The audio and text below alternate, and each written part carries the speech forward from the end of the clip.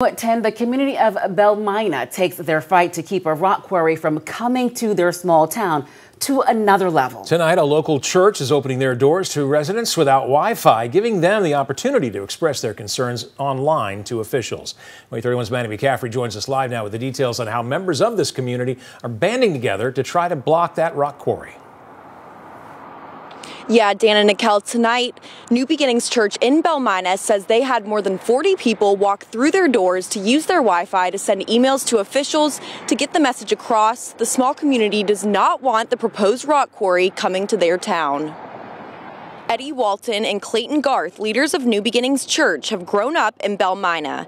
They're joining the fight, among others, to make it clear that their tight-knit community does not want a rock quarry anywhere near their town. The community to come in and be able to use our internet access and send emails to some of the political leaders, some of the companies that we wanted to reach out to, and some of our local leaders. So we were able to open our doors, invite the community so they could use and have access to internet.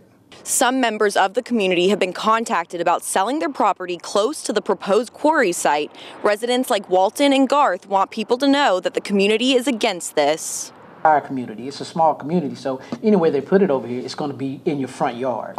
So when you got that type of explosions, that type of shaking, dynamite, rock exploding, they even talked about the underground pressure that could shake the foundations of homes, shake the foundations of buildings. And most of our residents, a large percentage of our residents are seniors. So now we're talking about the air pollution.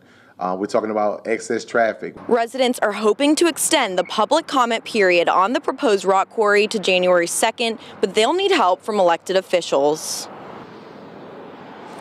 And some Belle Mina residents will be meeting with State Senator Arthur Orr on Friday to try to get some help at the state level, advocating that they don't want this proposed rock quarry coming to their small community.